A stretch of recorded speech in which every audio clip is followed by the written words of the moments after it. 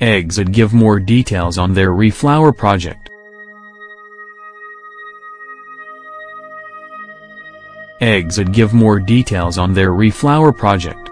EXID have revealed more details about their Reflower project. The project will actually be a remake of past EXID songs that weren't title songs.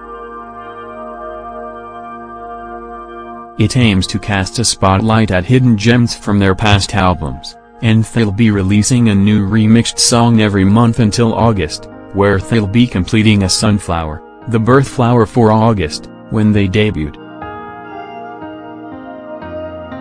The first song will be released at 6 p.m. this January 15th.